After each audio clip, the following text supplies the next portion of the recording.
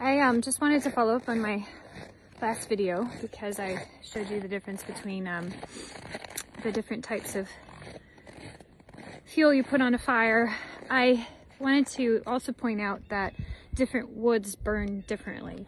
So pine is incredibly fast burning.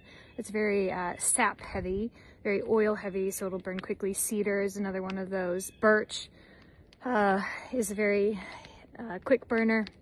So those are the kind of things that you want to start with your tinder. Hardwoods are excellent for after you've gotten your fire going, especially in a stove situation where you want to just load your stove and then let it sit for the night and kind of have some coals to restart. Say if you wake up in the night, I would definitely go with hardwoods.